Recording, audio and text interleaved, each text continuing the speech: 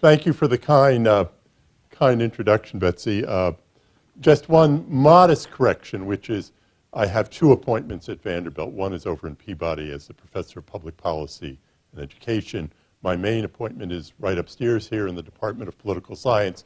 Maybe some of my colleagues would have been glad to have gotten rid of me, but I'm sorry I've got to disappoint them. I want to thank you for being here today, and it's always a pleasure to talk to people to whom I don't have to explain who Barry Goldwater was and or who Ronald Reagan was. It becomes more and more difficult. I have to keep updating my lecture material. Even, you know, those yellow notes, you can't use them all the time in political science. Maybe you can if you're teaching calculus, but we can't get away with that quite as much. I want to talk about congressional elections today.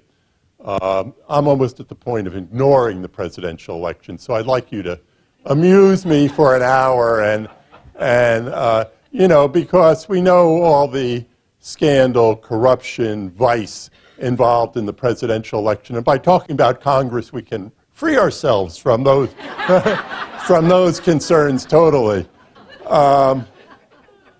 You'll have to forgive me. I view the presidential election sort of as World War I, which is both sides are heavily armed. There's a line of battle. They're shooting everything back and forth. The media is covering all the events, and the line of battle just doesn't move very much. Or if it moves back again. So my sense is, if you really want to have fun studying elections and campaigns, where the campaign really makes a difference, you really want to study congressional elections, not presidential elections. Although, as we know, there's hardly any attention given to the congressional elections.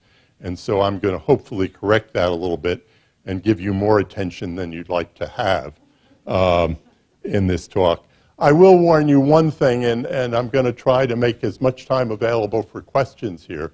But long ago, when I was in graduate school, a group of us got together and decided, after watching some of our professors, and I won't go into detail about it, that academics tend to take on the attributes of whatever they study. And if you've written books on the Senate, then there is a tendency to filibuster. But I will try to not go over your tolerance and to let you get involved. If at any point you have a question during the talk, just raise your hand and I'll try to get to it. If you're like some of my students, they actually anticipate where I'm going. And that's always fun. It shows that I'm maybe doing a halfway decent job. Well, so the title of this talk is Investigating the 2016 Congressional Elections. A political scientist assumes the persona of Lieutenant Columbo. And you're of the age group that I can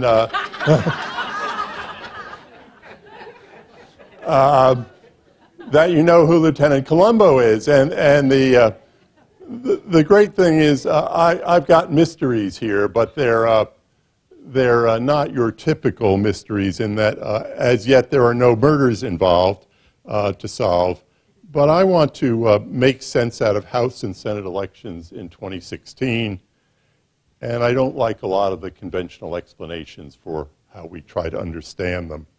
As I said, presidential elections, and we'll forgive all my colleagues who study them, and you'll have more of them in here, presidential elections are relatively easy to understand and generally highly predictable. But there are lots of loose ends to tie up, even in studying those. And as you'll see in studying congressional elections and in talking to you, my favorite line in this talk will be, but just one more thing. So I'm going to be hopefully not quite as annoying as Peter Falk was to his victims, but get to a few of the questions. And there are three questions I'd like to address today. First, can we apply the same analysis for understanding House and Senate elections? And if not, why not? Why are House and Senate elections different types of elections? And why do you want to focus on different things if you want to understand them? Second, how good are the current indicators of predicting the outcomes of House and Senate elections? both in terms of who will win individual House and Senate races, and basically in terms of the overall seat gain. Which party is going to gain in the 2016 elections? House seats, which party is going to gain Senate seats, and how should we interpret a gain or loss of those seats? It's not quite as easy as it appears, and our indicators, again, are somewhat different for House and Senate election. And finally, since we can't avoid talking about the presidential election totally, what effect will the presidential election have on the outcomes? Will there be presidential coattails, or something which people will label as coattails even if it's not, such that the winning candidate for president will see his or her party gain House and Senate seats, or will coattails be muted? So that's one question. And the second question is, if there is a landslide, right, will the Democrats win control of the House and the Senate? So we want to handle the coattails question, and we want to handle, are there offsets to coattails? And those are something we don't think about very much, but on which political scientists have done some very good work. So I'm going to be a little more academic and a little less talking head like this morning. But if you want your questions, we can get into the talking heads thing. If you want me to give exact predictions, certainly I'll give them, but I'll tell you that I'm very likely wrong. It's an admission up front. Political scientists are like economists. You would not go to an economist to learn what stocks to buy. Do not go to a political scientist to get accurate predictions on election outcomes necessarily. So let's start with the first question. Are there different factors in understanding House and Senate elections? Well, let's start with something very basic. Remember, I'm Lieutenant Columbo, and very often the most important clues are right there out in front of your nose and they get ignored. So let's pay attention to some things which are pretty obvious to begin with.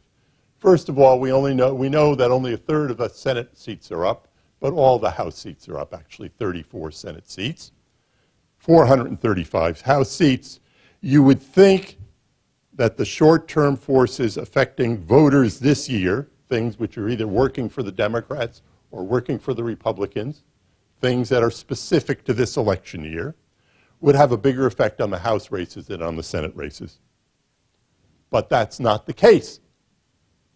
If you look at the data from one of the services that's trying to predict all the races, and Cook's political report's a good one to go to, Cook shows that 93% of the House races are either rated solid for one candidate or another, one party or another, or likely for one party or another, right? 93% of them. So in his analysis, relatively few of them are in play. By comparison, in the Senate, only 74% are rated likely or solid. 26% of them are either toss-up races or leaning races. So there's greater play in the Senate than there is in the House, even though we're led to believe back from the founders that the House would be the more volatile institution and the Senate would be the more stable institution in terms of its membership. Yes? Is that because of gerrymandering? We're going to get to gerrymandering. You didn't get that, right? Somebody over here? What? Oh. Okay. That's all right. But just one more thing. Senate contests aren't random. The 34 Senate races this year are not a random selection of the entire U.S. Senate. The entire U.S. Senate is split when you add the two independents who organized with the Democrats in, 54 Republicans, 46 Democrats, right? Very closely, nearly a 50-50 split. This Senate class that is up in 2016 has 24 Republicans and only 10 Democrats, right? And, well, it moved without me having to do anything. Good. So, if we look at this picture of the seats and where they are up, there are two things I would like you to observe. There are two questions in how did we get to a situation where we have Senate races where over 2-to-1 ratio, over a 2-to-1 ratio are Republican seats as opposed to Democratic seats in a body which is evenly split. And there are two factors. One is not all states have the same Senate classes. When a state joins the Union, it is assigned a Class 1, a Class 2, or a Class 3. They're assigned 2 senators from those 3 classes. And the effort is to make the Senate in balance, so you don't have a class which has 50 senators and another class which has 10 senators. There is some ability to make it some non-random selection, but largely it follows the order in which a state joined the Union, right? So this Senate class, and you look at where the seats are, you notice, for example, that there are no Senate races in West Virginia, Virginia, Tennessee, and Mississippi as you look up, right? The selection of where there are Senate races has an effect. And if you look at the groupings, for example, you would see that a large number of the states which have Senate races this year, compared to the ones which do not, tend to be more heavily Republican states. So part of what's going on is just the geography of the situation, right? By comparison, this is the group that will have Senate elections in 2018. You notice that if you draw a thing from Minnesota over, right, look at all those blue states, and they are largely Democratic states. Every state in the Northeast has a Senate race in 2018 except for New Hampshire, right? And look at how few southern states have Senate races in 2018 by comparison. So part of the reason that this group is so heavily Democratic and the current class is so heavily Republican, it's just geography and the mix of geography, right, with politics over time. Nobody knew that when the states joined the Union, right, that you'd have that. And in case you want to look at it, that's what 2020 looks like, right? So the Republicans, and look, almost every southern state except Florida has a Senate race in 2020, right? And that is an even more heavily Republican class, all right? So part of what we've got going on here is geography, right? Geography. And the mix of geography and politics.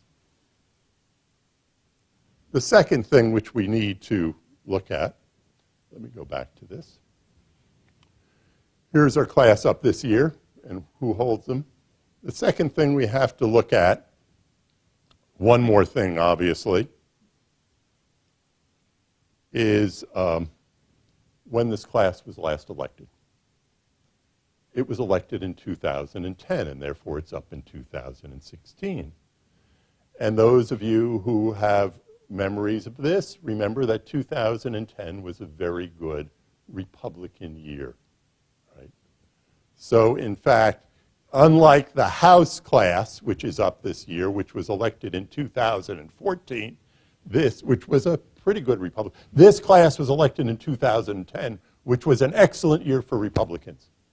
So the other thing factoring in is these people were elected in a year which was a good election year from states which had a Republican tilt to them to begin with, and that's why you have such a heavily Republican class up.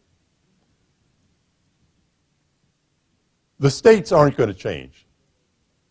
They haven't changed their partisanship very much in the last 6 years. Yes, there is some movement, but we still think of some states as heavily Republican, some states as battlegrounds, and some states as heavily Democratic states. They haven't changed. But the politics has changed. So one of the things that's going on is this is not as good a year for Republicans as 2010 was. Right? And that means that almost all the competitive seats that, so if you're a Democratic senator, look at those the blue states up there, even the ones that are pale blue are ones where the incumbent has retired, or the pink are where the incumbent has retired.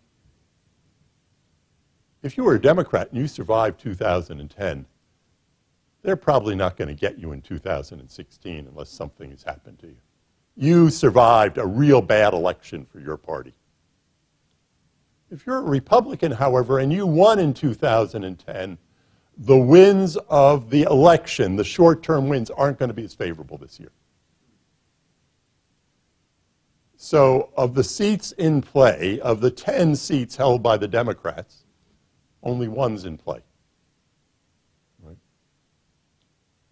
All the other seats that are in play are won by are held by Republicans. Right? Now that presents a great opportunity for the Democrats because the Republicans are badly exposed. And before you get too excited, if you're a Democrat, that this is the year we're going to really pick up seats because you've got, 6 or 7 vulnerable Republicans out there, or vulnerable Republican seats, maybe more, and only one vulnerable Democratic seat. Here's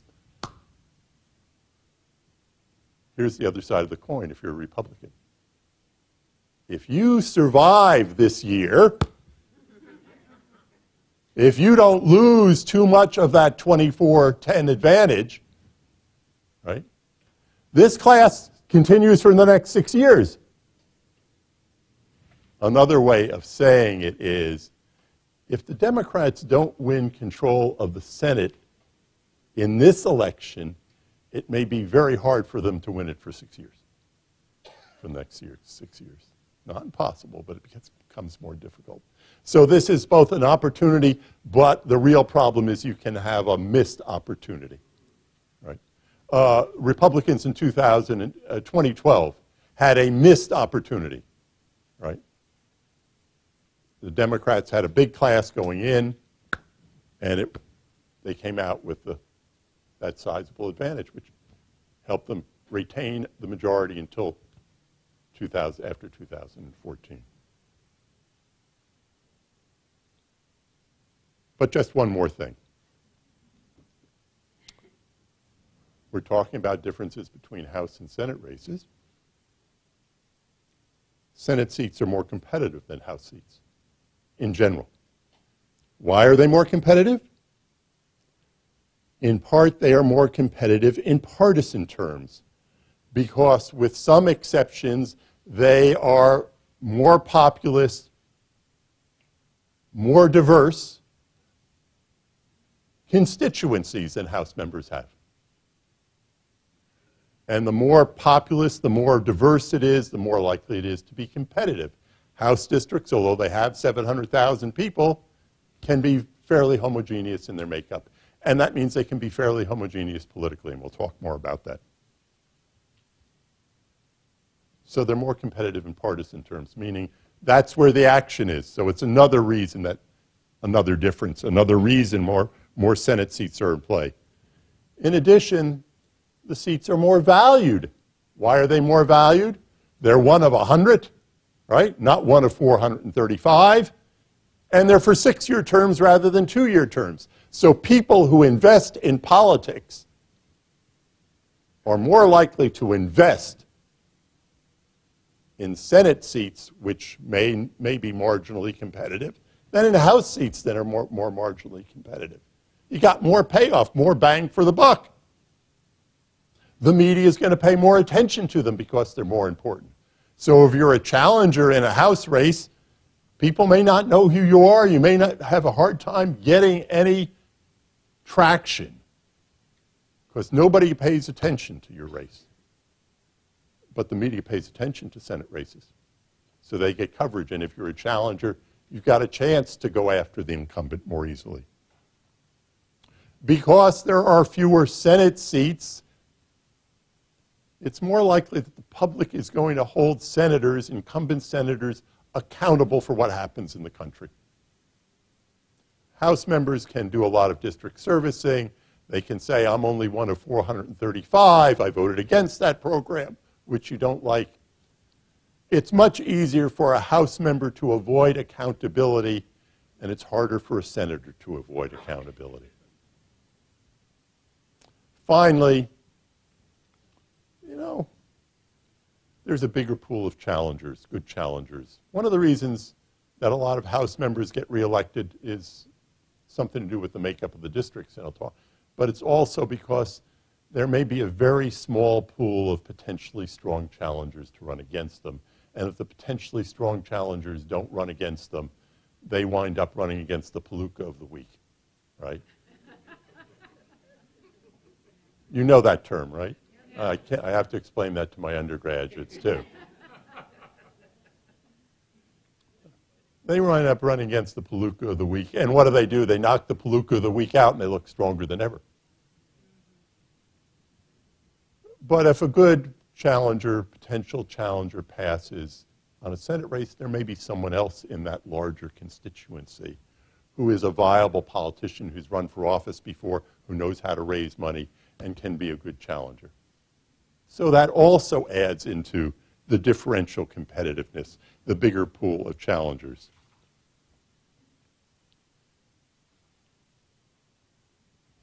But just one more thing.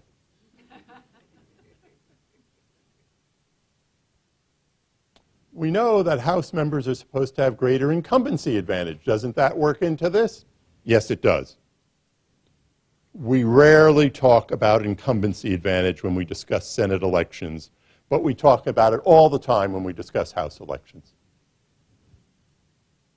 The rates at which House incumbents win re-election has been at 90% or above, and during the 1970s and 80s, sometimes in 90s, sometimes reached up to about 97 or 98%. And the margin of victory, the average margin of victory of these House incumbents went up in the 1970s and 80s and has remained at a very high level. They're not just winning, they're winning by bigger margins in the last 30 to 40 years. There are around 390 House incumbents running for re-election in the general election. 5 lost in primaries. And even if the Democrats win control of the House of Representatives by winning a net excess of 30 seats from the Republicans, more than 90% of incumbents are going to get reelected. So we have high reelection rates, and margins of victories have been high since the 1970s, and they've stayed at those historic levels. But just one more thing. This is not all about incumbency advantage. And the mistake is to say it's about incumbency. Political scientists, we're a pretty clever group sometimes. Not too often, but, we like to. We're the monkeys that you put the piano in. We will eventually compose Beethoven's symphonies if we're there long enough.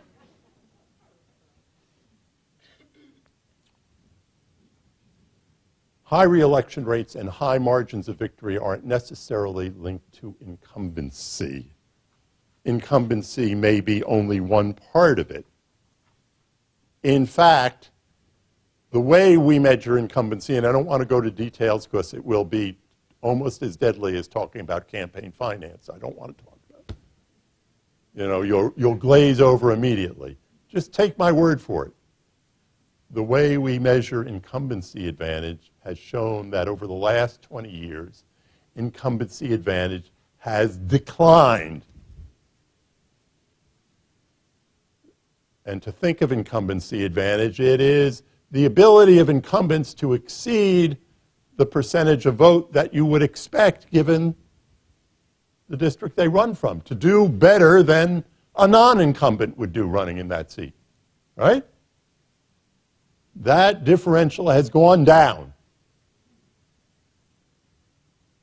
But the rates of reelection and the margins of victory have remained the same.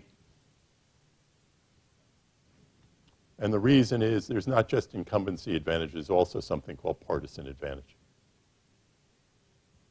And what has happened is partisan advantage has increased. That is, if we look at those House districts and we look at the average partisan difference between how many Republicans live in that district and how many Democrats live in that district, that's been going up. That's been going up. Right? And so members do not have to earn incumbency advantage, a lot of them do all the things they used to do. Service the district, go home a lot, modify their roll call votes to appeal to independents and opposite party partisans. The Republican who's trying to pick up extra Democratic votes, or the Democratic congressman who's trying to pick up extra Republican votes to ensure re-election in a competitive district. If the district's not competitive, you don't have to do as much of that, right?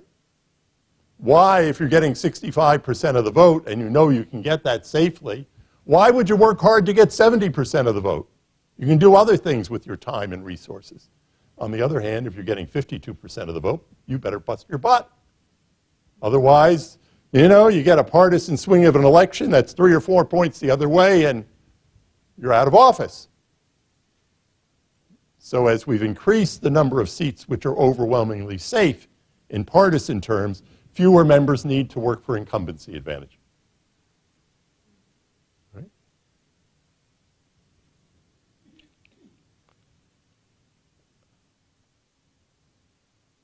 Well, just one more thing. You know, we have another question, and we want to tie up these loose ends. Why is it that partisan advantage has increased? Yes?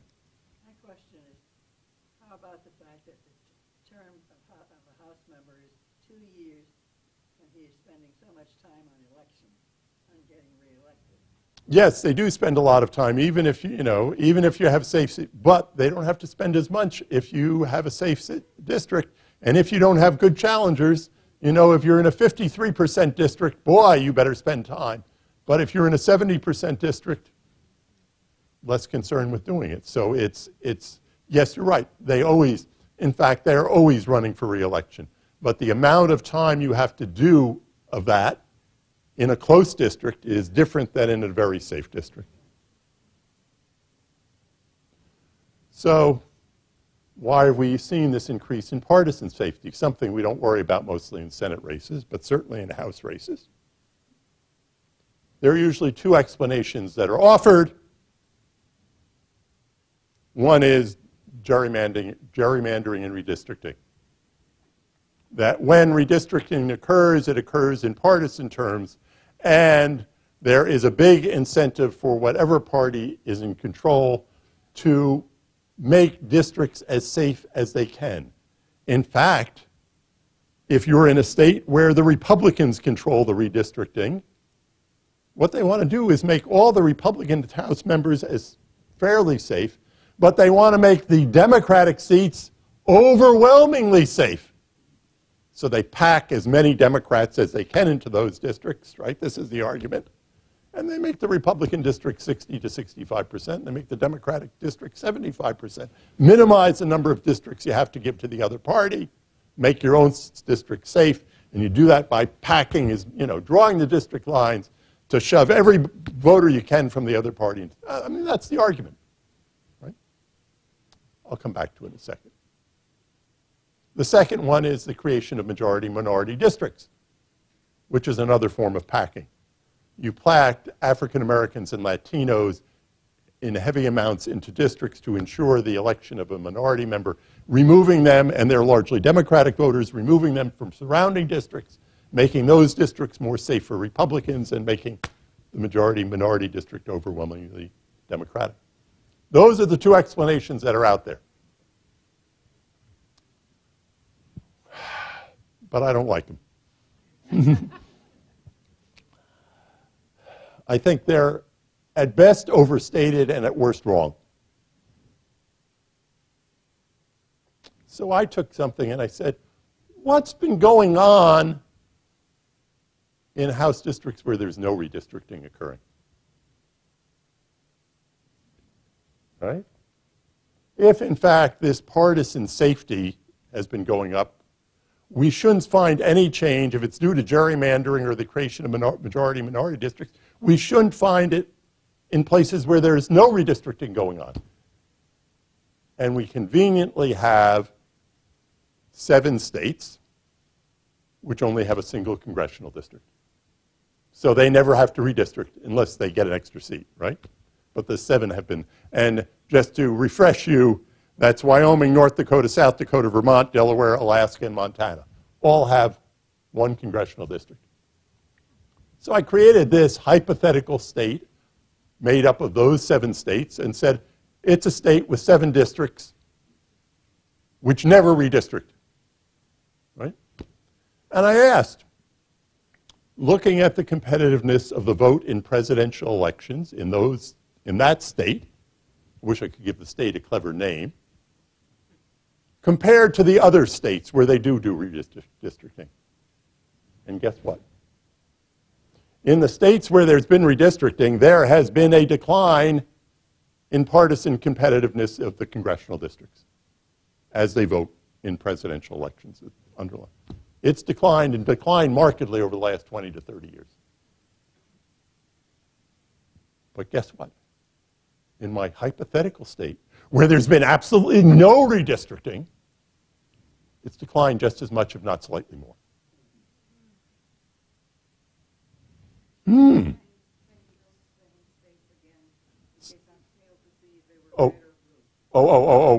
They're a mix. They're a mix. Wyoming, North Dakota, South Dakota, Vermont, Delaware, Alaska, Montana. Okay? They're a mix. They all have 1 congressional district. It doesn't matter because I'm looking at, it doesn't matter which presidential candidate is carrying them by how much it's the, it's the absolute value of the different, how competitive they are. Second one, majority-minority districts. So I took the states which have created majority and minority districts, and I said, oh, that's where partisan competitiveness will have declined. And I looked at the states which didn't create majority-minority districts. No difference. Partisan competitiveness has declined in both by about the same amount. Are you measuring that again by the margin? Yeah, margins, yeah. Some underlying measure of partisanship, but it's a usually used presidential vote in the district. So, the question is, what's going on here?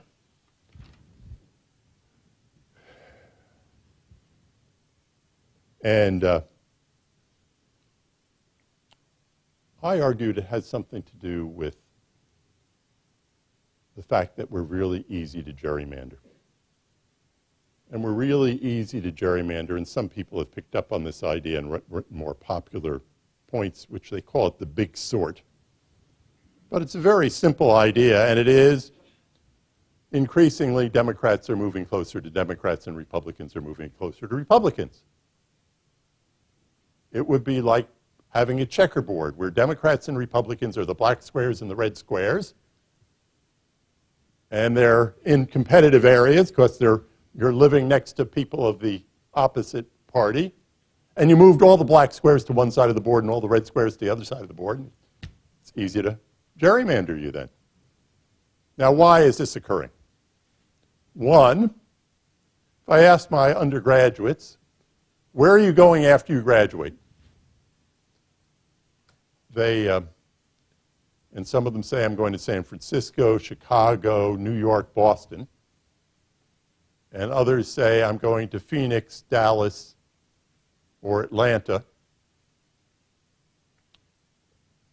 And you ask them their partisan identification, there's a real difference. Or, if we look at people in your demographic, And we ask, where are you going when you retire? If you're, well, there are stayers, and they're different than the movers. That is people who move. And we ask, who's going to the west coast of Florida versus who's going to the east coast of Florida? And who's going to Scottsdale versus who's going to Madison, Wisconsin, and live outside a university city? They're different politically. And if we ask people when they get somewhere, are you going to move when you move to Nashville? Are you going to live in the city of Nashville set proper? Are you going to live in the first tier of suburbs, or are you going to live in the second tier of suburbs? Real estate agents play a part in this inadvertently. Because they try to figure out who you are and where you want to live. And it's on bases that are not what are your politics, but they're on bases that are correlated with partisanship. And because of the automobile and highways, we have more choices to do this. And increasingly, we find that people are moving closer to other people for obvious reasons, but those reasons tend to be related to partisanship now. And so we start putting ourselves in situations where it's easy to put us into heavily Democratic and heavily Republican districts. We make it easy to do so. So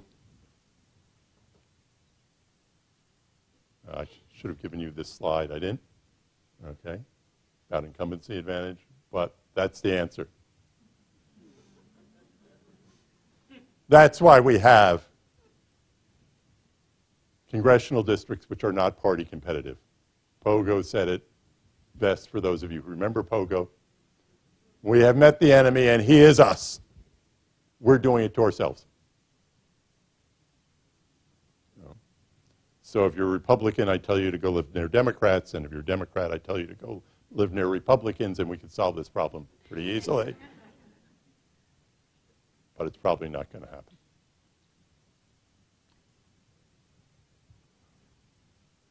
So if the story of the Senate is to watch the partisan swing of a given year and the states having Senate races, the story of the House is that members less frequently rely on incumbency advantage.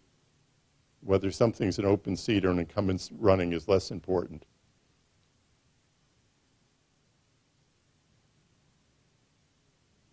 And more important to understand the importance of underlying partisanship and partisan swing. But just one more thing before we leave this.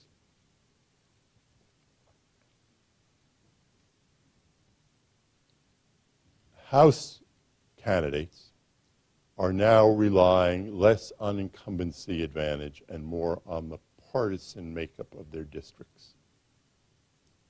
So if they do have trouble, they have less insulation than they once had. They don't have constituents who say, well, I know the winds are blowing the other way, but I like my incumbent and I'm going to vote for the incumbent, because they're not building their basis on. So I think in some ways they create a vulnerability when the partisan winds are very strong. The question this year is, are those partisan winds very strong? Is partisan swing big enough that you're likely to have high turnover?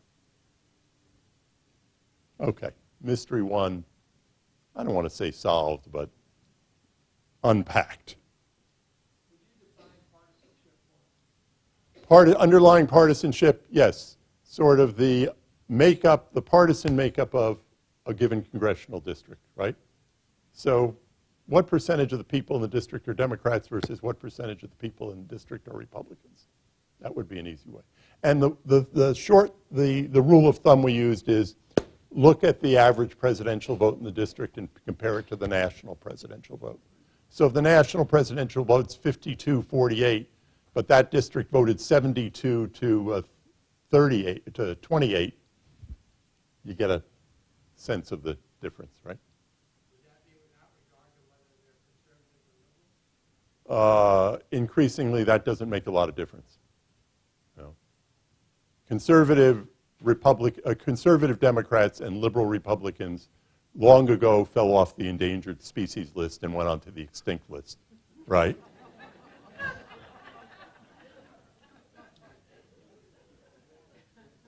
moderates of both parties are now on the endangered list.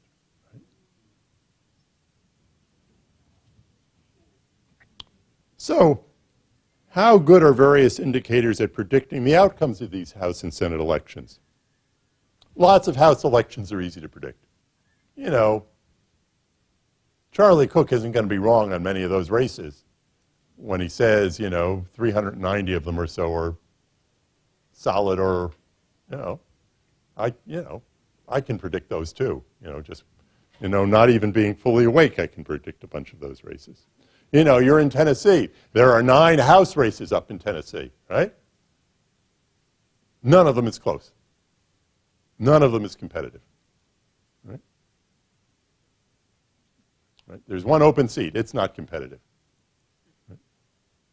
You can predict there'll be 7 Republicans and 2 Democrats, just like there are right now after this election. Right?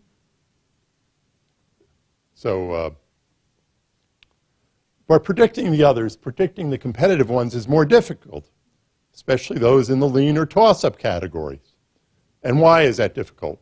One, we don't have good polling data on House districts.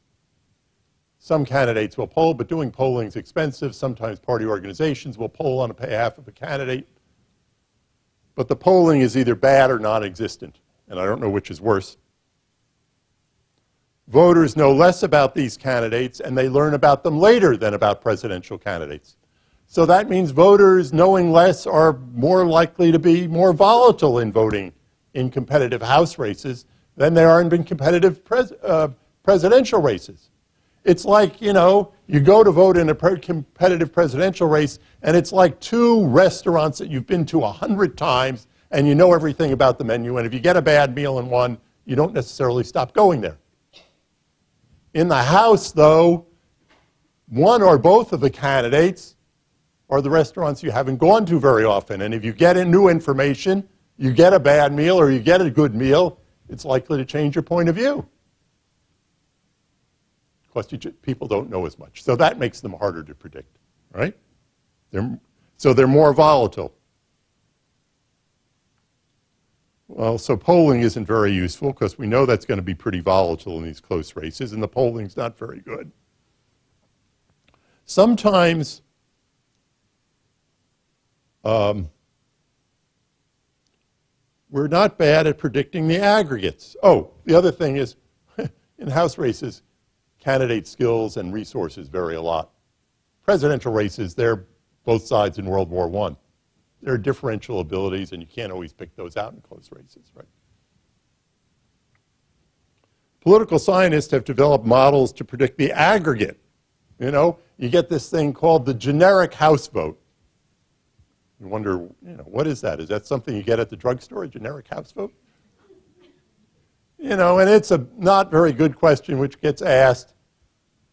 If the election were held today, would you vote for the Democratic candidate for Congress or the Republican candidate for Congress? That assumes the people asking know who the Democratic and Republican candidate, because they can't ask them about.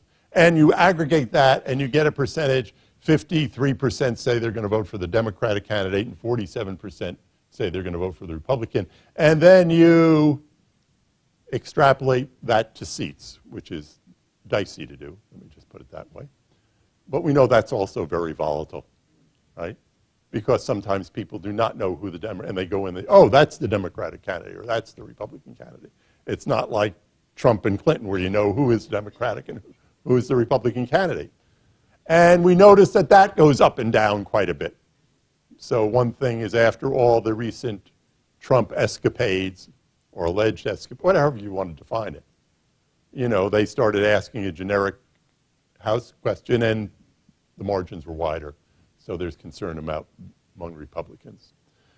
The seat-to-seat stuff doesn't show that up yet, but who knows? Some predictions are based on presidential approval rating. The higher the president's approval rating, the better his House candidates run, even if the president's not running for re-election. So we know state of the economy helps the House candidates of the incumbent party, right? Party of the president. A bad economy hurts them, right?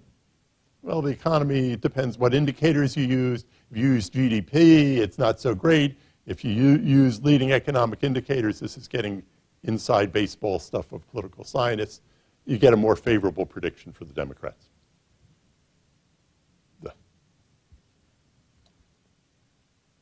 I like to use something called an exposure model. Over the long term in a given era, each party ought to win so many seats. You know, if nothing is going on, maybe the Republicans right now in this era should win about 225 to 230 seats, and the Democrats should win 205 to 210. The Republicans are above that. That means they're overexposed in the House. If you're overexposed, that means you're winning seats which are more marginal. And it means the other party, which is underexposed, is knocked down to its hard core of seats. Hard to win those seats because you haven't won them previously. So right now the Republicans have a fairly large number of seats. They're overexposed. The Democrats are knocked down in the House to a lot of safe seats, people who survived 2010 and 2014, right? So my expectation is the Republicans ought to lose seats and the Democrats ought to gain seats, and we could predict exactly how many that's supposed to be. Yeah. So that fits. Is it enough for the Democrats to win control? Good question. Most of the models are saying the Democrats will pick up somewhere from the low teens to the upper 20s. Charlie Cook is sort of cutting that back down because he does individual seats and tries to find these individual seats that are likely to change. Most of the toss-up seats are seats now held by Republicans. So the Democrats ought to gain seats. But we're not very exact on this. I feel much more confident of telling you who's going to win the presidency than I do in giving you the pickup seats. Yes, some models would push it up toward 30 seats. In the Senate, polling again is not as reliable. Races are more volatile than presidential races. Again, people are finding things out about candidates. The level of exposure is, again, meaningful. The Republicans, have a lot of seats because this is the class that came out of 2010, so you expect them to lose seats. If the Democrats were in control and you had a Democratic president, if there were 24 Democratic seats and 10 Republican seats, again, the president's job approval rating would factor in, the state of the economy would factor in.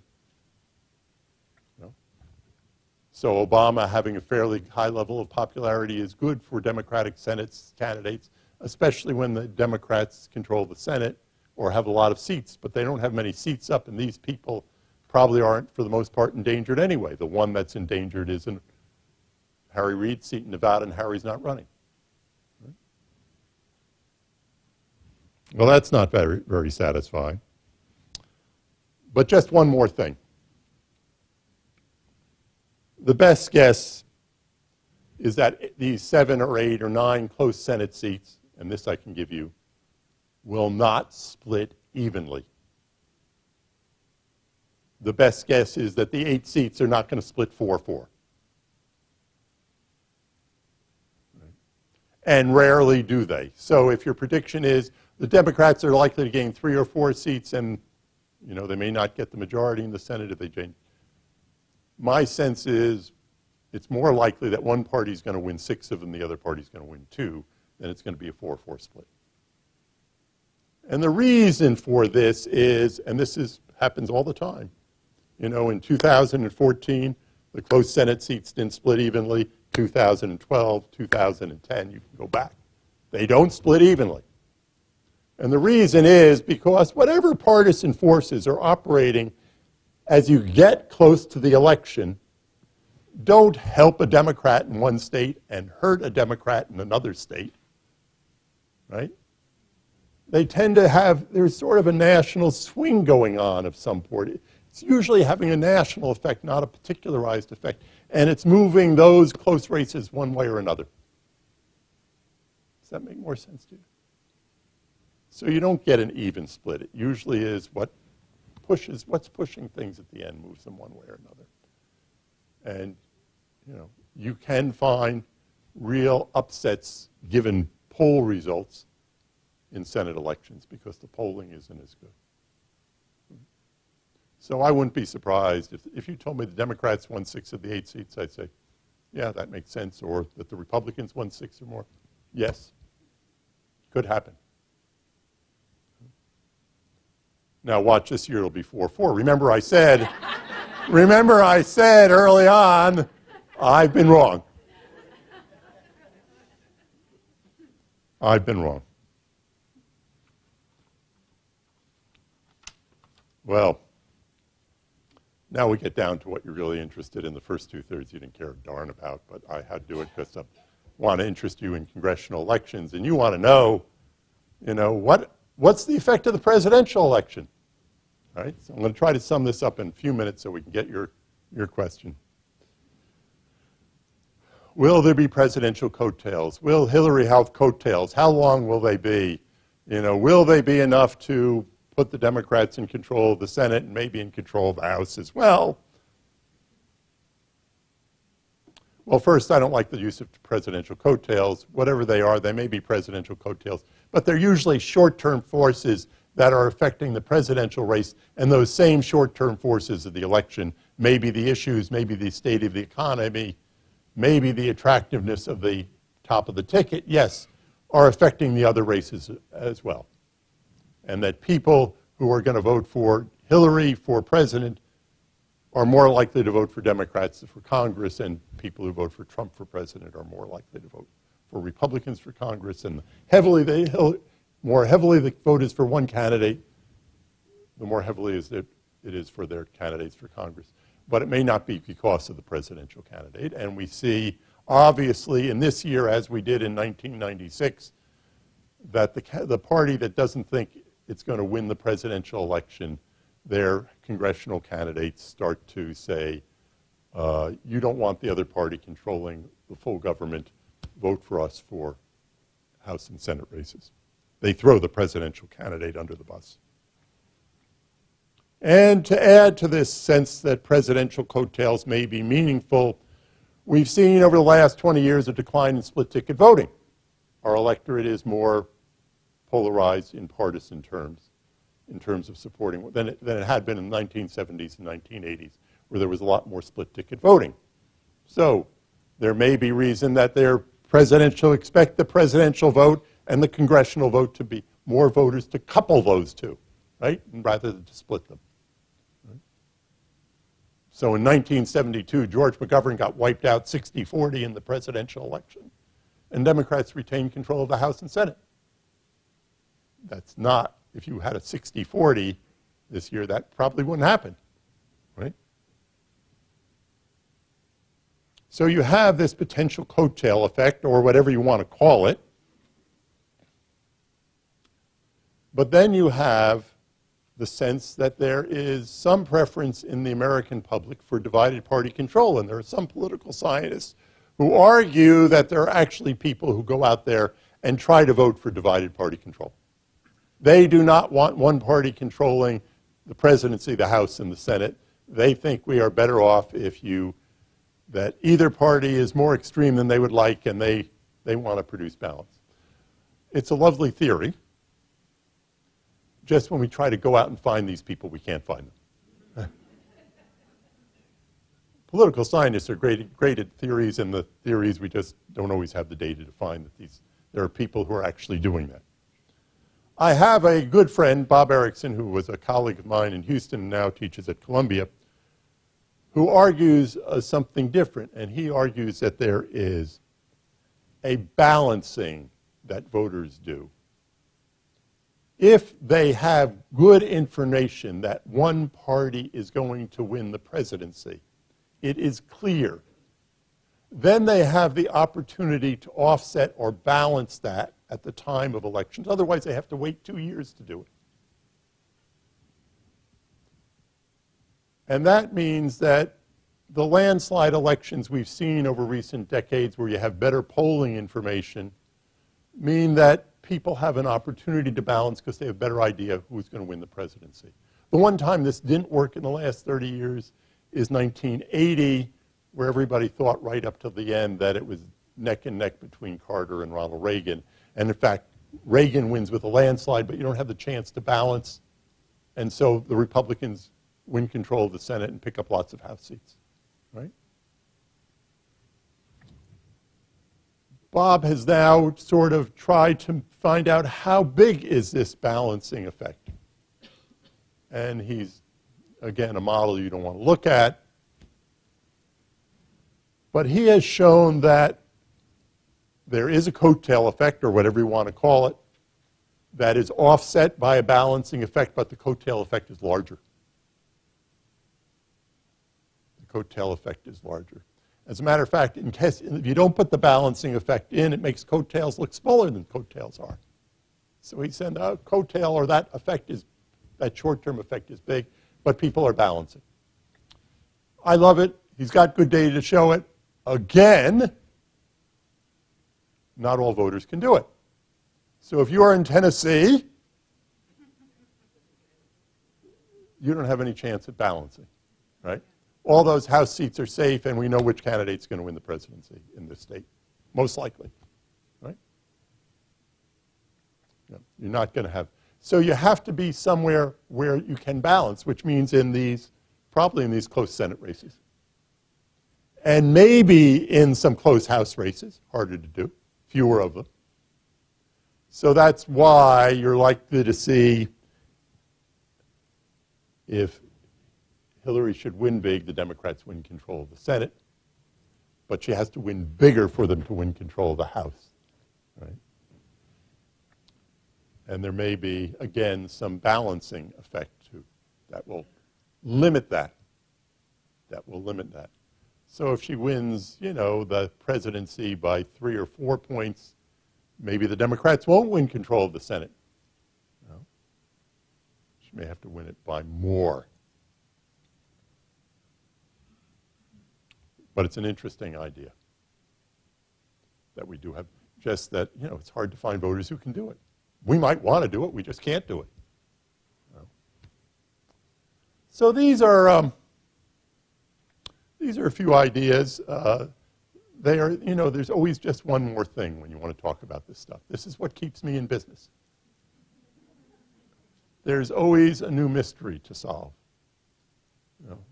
And I find these congressional elections much harder to deal with, much more interesting. Maybe it's not as important as who gets to be president, who controls the House and the Senate. But we're in a very interesting partisan era. The control of Congress will make a difference in terms of what items even get on the policy agenda. The range of things a new president will be able to do legislatively. The amount of gridlock we may have. And who will be future presidential candidates. Because after all, as we look at this, a lot of our potential presidential candidates come from these ranks. And winning and losing a Senate campaign can be critical to where your career goes. But I think they're just fun on their own. And hopefully, you know, you'll turn on C-SPAN and watch a Senate debate in New Hampshire or Arizona or Alaska and find out that some of those actually are interesting and actually talk about public policy.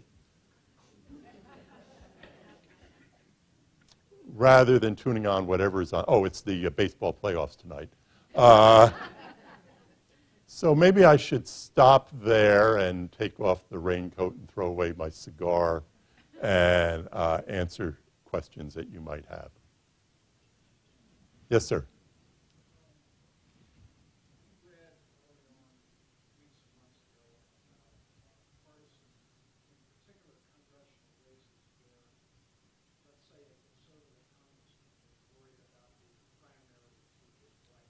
Right. Did much of that actually take place? Were there incumbents that lost to people farther to the direction that they were nominated? The question is, this question, if you are a conservative Republican or a liberal Democrat, is there somebody, if you're a Democrat, who runs at you in a primary from your left or a Republican from your right in a lot of these safe districts? In a lot of these safe districts, you're more worried about the primary election than you are at the general election. In fact, as I noted, only 5 incumbents were defeated in primaries. At least one of those was a Republican in Kansas who was a Tea Partier who was defeated by somebody who was not as extreme as he was. So it can work both ways. At least 1 or 2 of them involved people who were involved in corruption. So on the one hand, I think this fear of being primaried is overstated. On the other hand, if you're a member of the House, particularly, or the Senate, you worry about it. It's sort of like, we all know, we know getting on an airplane is terribly safe, wonderfully safe way to travel. But somebody knows about an airplane crash. And for an incumbent member of Congress, you're always worried about the airplane crash. You know the guy or the gal who thought they were safe and somebody ran against them in a primary and beat them. So you overprotect against those things. But it's clearly overstated. There aren't that many people who really have to worry about it. You just don't know where you are. It's sort of a random event, but you don't want that to take place. Yes, please. We're talking right now about the presidential election year. In off years, when people don't vote, is there a significant difference in how the elections turn out? I mean, we have such a low number of people who turn out in off presidential years. Yes, off-year elections have lower turnout. By the way, all this talk about turnout in the presidential election, it's going to be high. Turnout matters. This is an irony. Turnout matters when turnout is low, because then candidates can get a differential advantage from turnout. So turnout matters more in midterm elections when turnout is low, where one party can get a differential, than in presidential elections when turnout is relatively high. It's hard to get an advantage on the other side, right? So, yes, and we know certain types of voters tend to drop out of the electorate at midterms, and that's when enthusiasm differences don't make much difference in the general election. They make a lot of difference in midterm elections. Yeah. So, yes. If you really want to know where it makes the most difference turnout, open seat primaries for the House and Senate. If you were in New York and you voted in one of the primaries in New York, an open seat on Long Island, the winners of the Democratic and Republican primaries each got about 10,000 to 15,000 votes. Democrats likely to win the seat, but effectively won the seat by being able to mobilize 10,000 to 15,000 people in a primary election. That's when money makes a difference. That's when participation makes a difference, right? And fewer people vote in primary elections. And those are very often tantamount to who wins the seat. Yes, sir. What about the situation where Obama came out and said, we're going to block everything Obama wants to do? Mm-hmm. And already McCain has come out and said that they're going to block every Supreme Court nominee that Hillary would throw out. So we're talking about gridlock for another X number of years. On some things, yes. On other things, no. So it tends to be a way to jawbone, to mobilize your base, to make those sorts of arguments. You may carry through on some of that. You may not. There are some things which will get done. It would be less than if you had a less polarized Congress than you have. You know, if the electorate's polarized, the members of Congress are more polarized, right? So I think it is difficult for whoever is president, and it is one of the reasons why presidents are doing things by avoiding Congress and why the public is tolerating it, because they're willing to let the executive have more power. So if you ask me, my real concern is not necessarily, I think the concern you expressed is a very real one, But some stuff does get done despite what goes on, because there are reasons that you want to keep things going. But I think the real concern, if I were, is we keep adding power to the executive branch. You know, if Congress is dysfunctional, and as someone who studies Congress, I get very concerned about that.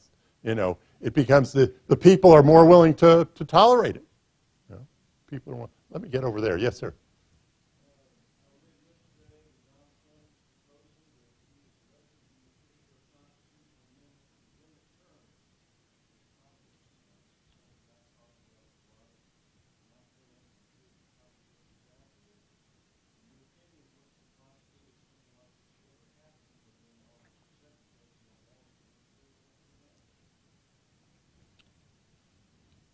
There was an effort, obviously, in the early 1990s to push for term limits. Many states did that in state legislatures. They tried to do it for the congressional seats, but that violated the U.S. Constitution, so they could do it. The results from the state legislatures are that it has not made elections any more competitive. If anything, in term-limited seats, term limits, it's reduced competitiveness because people don't challenge incumbents who are only going to serve one more term as much. So it's actually reduced competitiveness. My problem with term limits is it keeps the bad members in longer and gets the good members out sooner. You know, despite what we think, the American people, the really bad members, they tend to, you know, they tend to lose elections. You know, and the problem is with term limits is you'd like to keep the good people and get rid of the bad people. Well, you can't keep the good people because they're term limited out. I don't think it would pass, even when you tried to get the constitutional amendment through the 104th Congress with those new Gingrich majorities. It was one part of the contract with America that did not even pass the House of Representatives. Right? So the first thing you have to do is, before you get a constitutional amendment up for ratification, you've got to get, you know, the House and the Senate to, by 2/3 votes, to put the amendment out to the state legislatures. I don't think that's likely to happen. So even whether we like it or not, I suspect we're not going to get it. The better thing is to go out and, you know, try to make elections more competitive. So, yes?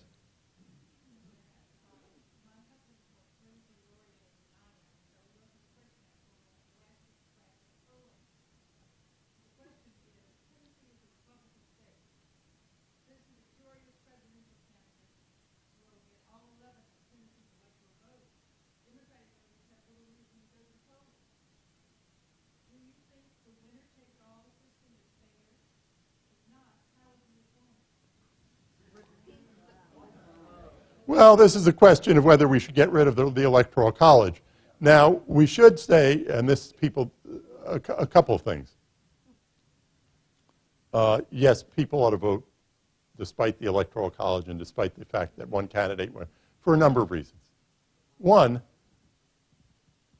you know, obviously you might feel good about voting, which a lot of people do, and they see it as citizen duty, but I would say that, you know, we tend to think about liberties and rights in America and being deprived of those liberties and rights.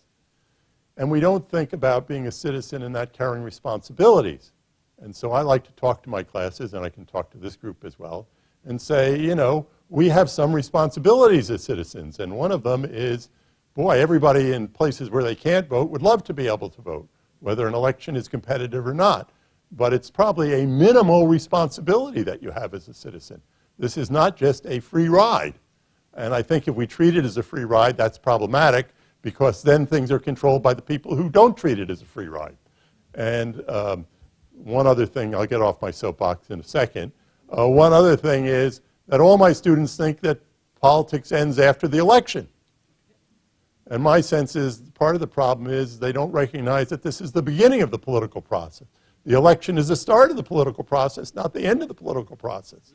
And too many of us take the responsibilities as citizenship too limited, and we think we voted, we've served on jury duty if we haven't ducked it, and that's all we have to do. So my sense is we have to start talking to people about citizenship responsibilities a little more. Now, there are ways states can change their electoral college voting if they want to, without getting rid of the electoral college. So there are some states, Maine and Nebraska, where you get an electoral college vote for carrying a given congressional district. States could, if they wanted to, vote so the electoral college in their state would go proportionately to the vote in the state. States have ability to change this. Now, often there are people who propose this. So Republicans in California have said, let's in California go to proportional vote for the electoral college, you know, because they know they're not going to win California, and it's 55 electoral votes, right? So some states would not want to do that because, you know, for obvious reasons.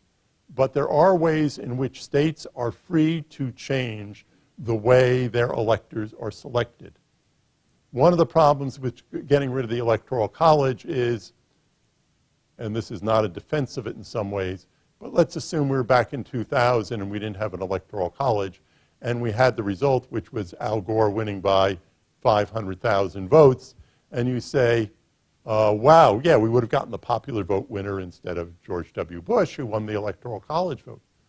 But I'll tell you, if a presidential election in this country was decided by 500,000 votes, we would wind up with a national recount, right? Because when you add things up, it's certainly possible over the huge number of votes cast. It means that elections like 1960 and 2000 would have wound up with national recounts. So we have to be careful about what we want to ask for and what we want to substitute, because it may have consequences we don't like. But yes, if you ask, would I prefer a national popular vote? Sure. It fits with a small d idea of what democracy is about. Maine has it so there are four electoral votes in Maine. And they have it so the winner of each congressional district gets an elector, and the winner of the state gets the other two. So it is possible to have split electors. In 2012, Obama won one of the 5 electoral votes in Nebraska, for example. So they do split where it's carried by congressional district. Yes? Do you believe is there even a remote chance, if there's even a remote chance that either major candidate gets the required electoral vote and it goes to the House, and what would you expect to happen if that occurred? I think it would be very strange, even though most times a Republican candidate would win. You might have people who felt that they had to vote for the candidate who carried their state. You might have all sorts of things going on. I don't think it's likely to happen this year. In 1980, I know that a member of the House of Rules Committee had a staff member working on a report. This is when John Anderson was running and looked like he would get 20% of the vote at one point, on how would the House proceed if, in fact, that occurred, that nobody got a majority of electoral votes. So, you know, we haven't done that since 1824. People don't even know how we'd proceed if that happened, right?